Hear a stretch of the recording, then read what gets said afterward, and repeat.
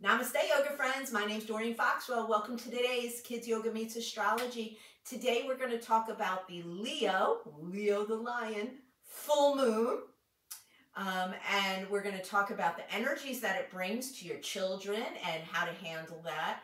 And so I wanted to start with the fact that the full moon is when the sun is completely illuminating the moon. But what does that mean to you or your child? It is bringing out the emotions of your children. And so just ask any teacher, they'll tell you when it's a full moon week, when it's leading up to the full moon, they know. Today's full moon hits between 12 and 1 p.m. Eastern Standard Time. So that's when it will be cresting. That's when it will be the actual degrees of the full moon in the sign of Leo. I like to call it Leo the lion. And it's a great time if you had access to the moon shining brightly to put your crystals out. And I had got this beautiful crystal. It's an origami piece from my best friend for a homecoming gift. Homecoming, oh my goodness, housewarming gift. And it has crystals in it, and it has all of these metals in it, and it's a wonderful science to help keep away any of the blue wave technology and cellular technology. But it has crystals within it, so I love that piece.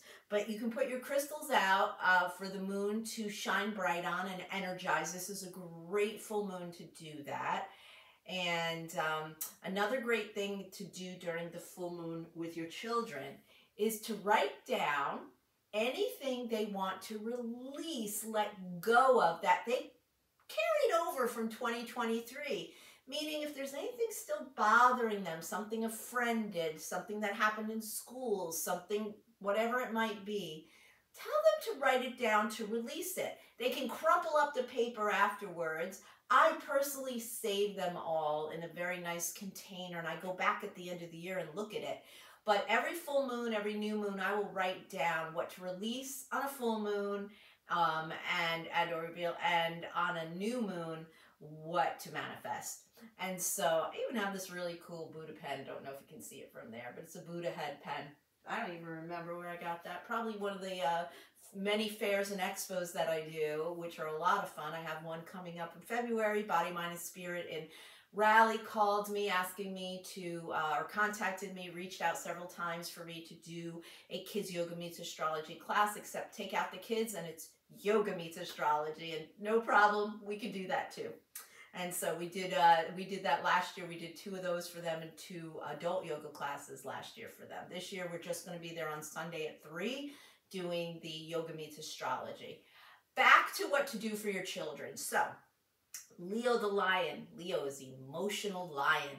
Lions like to roar. So if your child is just in one of those very emotional states this week, it's the full moon, and especially in Leo. And Leos are very full of life, exuberant, and so they might be a little bit more of that type of energy this week, might be affecting them. Ask any teacher. I know yesterday in the schools, I could see it in one school very, very, very clearly how much the children were affected by the full moon. And that was actually the youngest group, and as young as 2 years old. The moon has to do with your children's and your emotional body. The waves of the ocean is the waves of your emotion. And so that is how your children are affected. Now, a way to help very young children is to just do a really fun breath to let it out and just roar. Stick your tongue out as far as you can, like a lion does, and get it all out. For the older children, journaling is a wonderful thing to do. Another great thing always is meditation of any kind. And a meditation, it could be one your children even make up. They love to make things up. And so you could ask them to do a make-up meditation. What would it be? Leo is all about creativity. So it's a great time to create. Also, artistic, music, anything in that realm is a great thing to do right now during this full moon. And so I hope this helps on your beautiful full moon happening today. Be looking for it, even though it's daytime. You still can see the moon out there. Unless you live where I live and it has been cloudy for days, have not been able to see the moon or charge my crystals so in the moon. I will see you all next time. Rub your hands, sit up tall, take a deep full moon breath. Oh, namaste, yoga friends. Have a great yoga day.